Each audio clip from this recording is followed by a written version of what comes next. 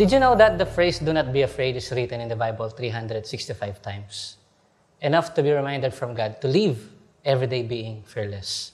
Comforting and encouraging words can uplift a downhearted soul, for God knows that our living will not be easy. There will be challenges and struggles along the way. That's why He gave us the Word of God, which contains a lot of encouraging words, so He can touch our lives in a very personal way and lift our spirit. In Isaiah 41 verse 10, "Don't be afraid, for I am with you. Don't be discouraged, for I am your God. I will strengthen you and help you.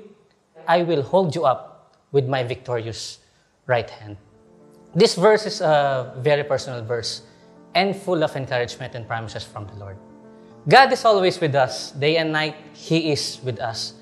Kaya tandaan mo kapatid, gaano man kahirap ang pinagdadaanan mo, hindi ka nag-iisa. At hindi ka mag-iisa sa anumang laban mo sa buhay, sapagkat kasama mo ang Panginoon.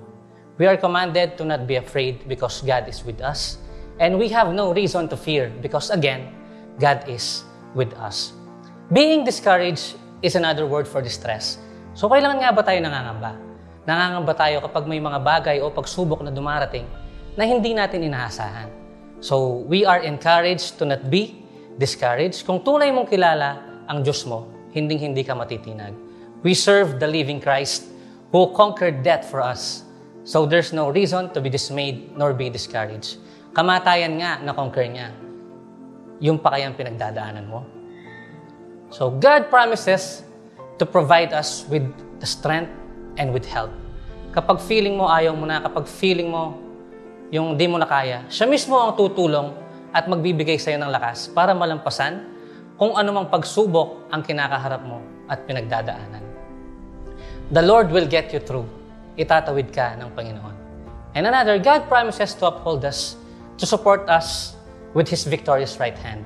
That means when we lose our footing or when we fall, He is going to be there to hold us up. He will never leave us nor forsake us. So whatever you're facing this day, remember Isaiah 41 verse 10 and claim it for yourself. Have a fruitful day and God bless. Thank you for joining us. If you enjoyed this message, take a minute to like and share this video and page and subscribe to our YouTube channel. Also, mention your friends and loved ones. And if this ministry greatly impacted and touched you, and you would like to partner with us, you may check the following accounts on the screen. Thank you for watching and see you again on our next video.